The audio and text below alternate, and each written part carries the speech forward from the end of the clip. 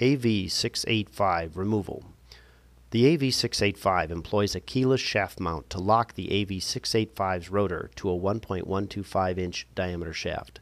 An anti-rotation arm prevents housing rotation while allowing for shaft end float. The AV685 can be installed either as end-of-shaft model or as through-shaft model. This video demonstrates end-of-shaft removal. Unfasten the AV685 threaded arm tether point. Remove the AV685 end cap screws and the AV685 end cap.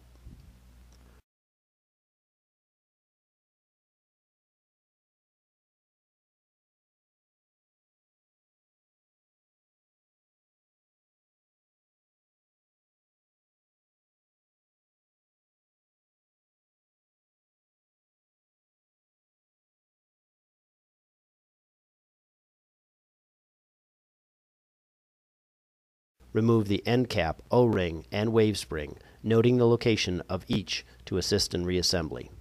Note that the O-ring is typically retained by the groove in the end cap.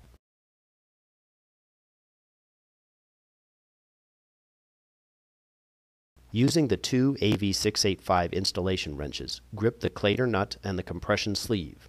Loosen only the compression sleeve, the smaller nut, using the Avtron wrench.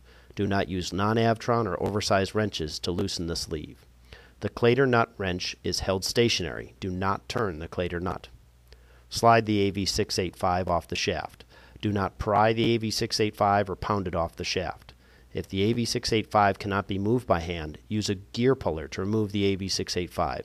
Inspect for bearing damage, as gear pullers can damage the AV685 bearing system. This concludes AV685 removal.